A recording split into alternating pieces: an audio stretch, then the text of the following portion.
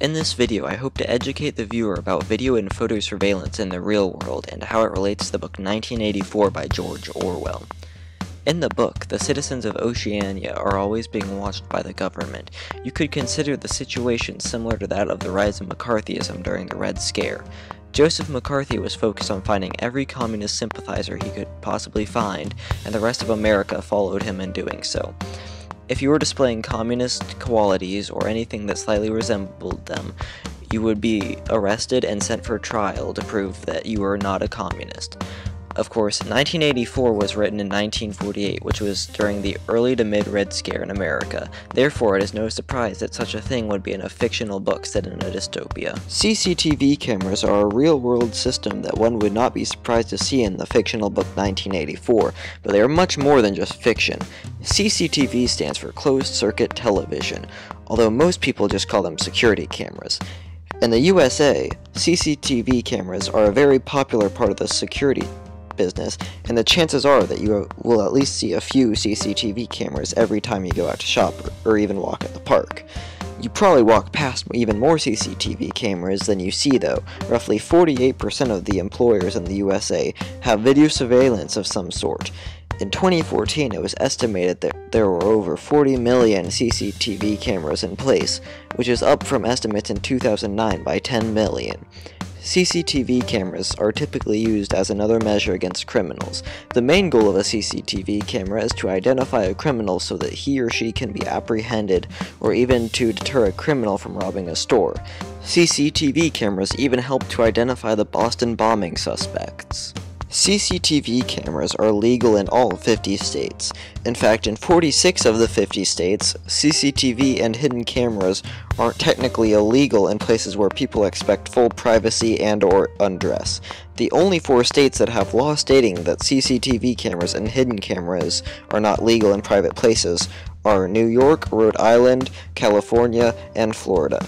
2 other states require businesses to notify people if there are cameras in private places. Those states are Delaware and Connecticut. Red light cameras are similar to CCTV cameras, but they take pictures instead of videos.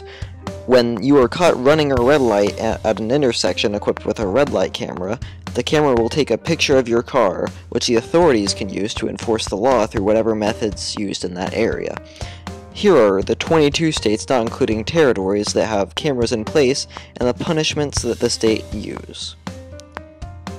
28 states, not including territories, are listed as having no red light cameras in place by the IAHS and HLDI. South Carolina has an interesting rule regarding these, though.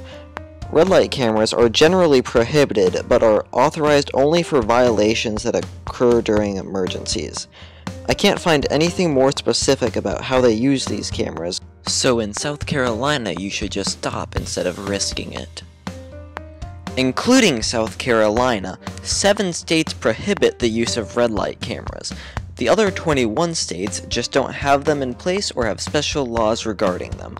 Nevada law states that a, quote, governmental entity and any agent thereof shall not use photographic, video, or digital equipment for gathering evidence to be used in the issuance of a traffic citation for a violation of chapters 484A to 484E, inclusive of NRS, unless the equipment is held in the hand or installed temporarily or permanently within a vehicle or facility of a law enforcement agency, end quote. Red light cameras don't impede on your privacy as much as CCTV cameras, but red light cameras have other issues. While red light cameras typically reduce T-bone collisions, they can also lead to more rear-end collisions due to drivers slamming on the brakes to not get caught. In some areas, red light cameras can be close to not making much of a difference in the overall number of collisions, and in others, the number of collisions can go either way depending on how drivers react to them. CCTV cameras and other video surveillance methods are the main issue that could use some work regarding legislation. I would personally recommend that federal law requires businesses to at least notify people if there are cameras in a private area or an area where people may undress. But cameras should only be permitted if located in an area of the room that the camera is as non-intrusive as possible. Red light cameras need some extra data and statistics before they are implemented on a wider scale, but in terms of privacy, red light cameras should not need any more legislation to be passed. In the future, I wouldn't be surprised if CCTV cameras continued to grow in popularity among business owners and maybe homeowners. I don't foresee anything major developing with them except for maybe some more states adopting laws regarding where cameras can be placed. I'll throw in the possibility for some protests because why not? In the future, red light cameras may become more popular or less popular depending on how statistics display the effectiveness of them as time goes on. There will probably be some protests on this topic too because it's just another thing for people to watch out for while driving. Other than some small protests every year or two, most people probably won't care about red light cameras that much in the future.